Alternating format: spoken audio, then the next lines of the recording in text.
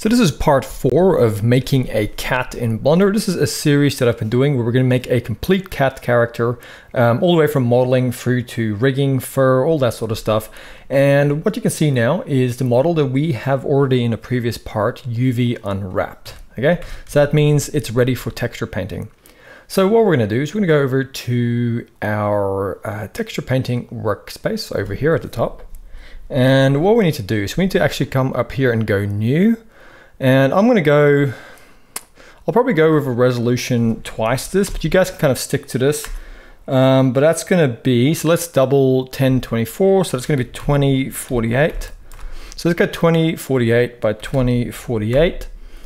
And then let's go ahead and we can probably change it to UV grid if we wanted to and go OK. And let's call this cat texture. And then you need to go image, and this is important, go save as image and then save it somewhere on your computer. I'm gonna go ahead and save it. Okay, so now we need to link this up. So let's go over to our material properties, and by default this has a material because we made it out of default cube. If it doesn't, just hit plus and create a material and then call it cat. And then we're gonna go over to the base color and let's give this a image texture. Let's come to the drop down and then get that cat texture. And now we can see we have our texture here. So make sure to save. Okay, now it's fun. So let's go over to up to the active tools workspace. And let's go ahead and let's grab our first color. So the first color I'm going to lay down as a base color. So we're going to kind of go for a yellowish kind of color like this, not too saturated. That's really important. And then we're going to go ahead with our paintbrush. Let's just go F to grow the brush. And then let's come in here and just paint all over our cat. And remember that this is mirrored, so we only have to paint one side, which is really kind of cool because that saves us a lot of time as well with our texture painting. The only downside is that it's going to be symmetrical exactly on both sides, but in this case it's not going to matter too much at all. So now we're just coming along here and just painting it with our base layer, or our base color I should say. We're not actually doing multiple layers, we're just going to be keeping this in one texture. But this is just our initial coat that we're laying down, if that makes kind of sense. So just go ahead and paint it all like this. What I really could have done is just painted all of this that color, or made the initial thing all that color. But for now, I don't really care. I'm just gonna go with something like this. Okay, it's not too bad. Okay, fill in all those spaces and then go File and make sure to keep saving this texture as we're painting. And then what we're gonna do is we're going to go ahead and let's change this to kind of like an off-white, not fully white, but kind of like an off-white. And we're going to come over here and we're just going to paint all the way up to here and then down like this. And we're just going to do the bottom part of the face and cheeks. And let's come over here, just kind of do the cheeks a little bit under here, coming down, and let's work our way down, coming like so. And let's go all the way down to here, stopping at about this point, like that. Okay, so you can see that's looking pretty good. And I might shrink my brush and just paint up here just a little bit, just sharpening it up. Okay, that's looking pretty cool. And then what we're gonna do is we're gonna come here to the bottom at the belly and kind of paint over here with the white, coming in here and around. Just add a little bit of white to the cat's belly, like that. And then going a little bit in the bottom and to the back here, and kind of coming up here like this and coming around. So just kind of something like this. Looks pretty cool. And then let's go for a nice orange color, not too saturated, something like this. And now this is kind of a really fun part. So now we're going to come in here and paint in some stripes. And before I paint, I'm just going to take the strength, bring it down a little bit. And now let's go over here and just paint some nice kind of like stripes. Remember, this is going to all be covered in fur, so it doesn't have to be perfect. It just kind of gives us a nice base. So I'm going to come around here, just kind of painting some stripes going around like so. And then what I might do is come over here, do the same thing, paint around there a little bit, something like here. And then let's come up here, make a nice little stripe coming over here and kind of go around, fading it to the back here. And then let's take our cat here in the back and let's just paint some nice patterns coming down. Let's do one over here, starting in the middle, kind of coming down. Maybe just make a little one up here. Like I said, it's going to look a lot better once this has fur over it. So it's kind of just like a base for to give the fur some color. Let's make a stripe coming down here. Up like so.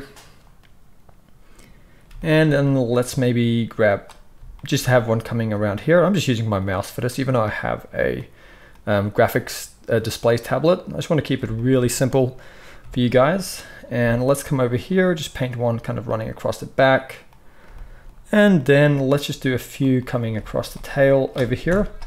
So just from the top, let's just do a few like that. Okay, and let's go to the bottom and just do the same thing.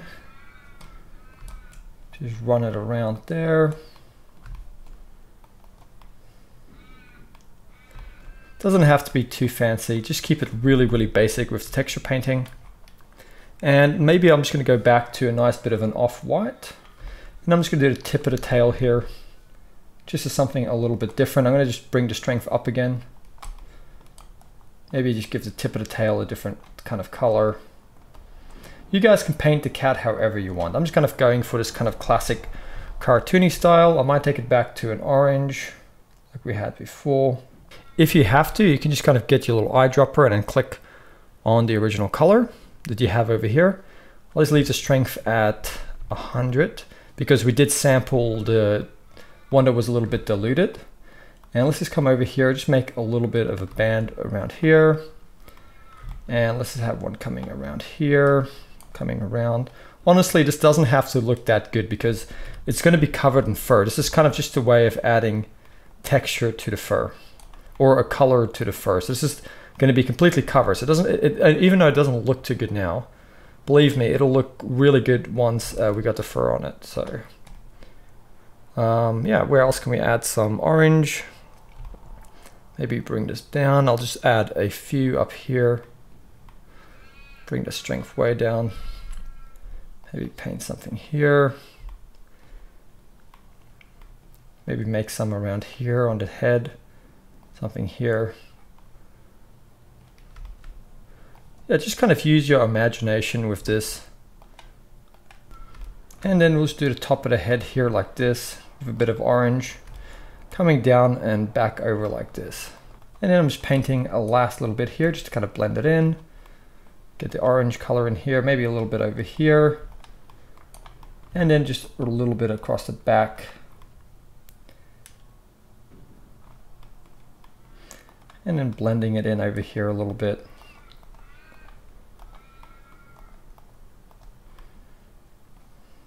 And then towards the back.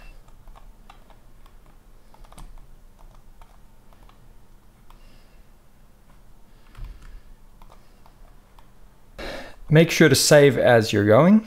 And now let's go for a nice pink, not too saturated. And now we're going to come in here and we're just going to do the nose and the ear. So let's just give this nose, in fact, I'm going to increase the strength. Let's give this nose a nice saturated pink, coming down like so. Come around here. There we go, it's looking cute. So there we have his nose. And let's go here and do the inside of the ears. Just come in here and just paint. Just do those insides. And that's about it. At this point, you guys can spend as much time as you want refining it, but I'm really going to keep it here for now. That's all I wanted to do, keeping it really super simple. And I forgot to paint the nails here. So you could come in here and just grab a color like maybe white or gray, and then just come in here and paint over the nails if you do have nails, or if you're using the example that I provided earlier, but just something like that. But more or less, you know, like I said, keeping it really simple. Down here's a nail. Here's one I'll quickly paint. Yeah, okay, so I'm gonna go ahead and save this now. And this is what we have. So now let's just quickly also go back to our layout. And what we're gonna do is we're gonna go ahead and we're gonna grab our eyes, bring them back. And let's go into edit mode and press A to select everything. Let's just go with the smooth tool and just smooth it out a little bit like that. And in object mode, let's go right click and just go shade smooth. Okay. And what you're gonna do, you're gonna go over to the internet just type in eye texture and go to your images. And then you're just going to download an eye texture, any one you want. Okay, I've already got one that I've downloaded. I have it on my desktop, and that's what I'm going to be using for the eyes. But you can go ahead, just download any one that you like. So what you're going to do is you're going to actually go and give your eye a material. You're going to call it eye. You're going to go to your base color, give it an image texture, and then you can go and find whichever one you've downloaded. I already have mine on my computer. You can choose from many different ones out there, and then you're just going to go to your UV editing. Make sure you go Z and go into material preview. And then in your front view, you're just going to go U and go project from view. And then over here, you can just grab your eye and scale it until you kind of get something that matches what you're looking for. So I'm going to go something like that, tab back out, and now I have some eyes for my cat that are easily textured. So make sure to save as you're going. I'm going to go back to my layout, and here we have our cat. Okay. Now, like I said, this still needs fur. So this is a very rough and dirty paint job, but it's going to get the job done. Once we add our fur, it's really going to blend things together quite nicely and make our kitty cat look quite nice. So I'll see you guys in the next part where we're actually going to be doing our rigging, because I think it's important to do that before we get into the particles.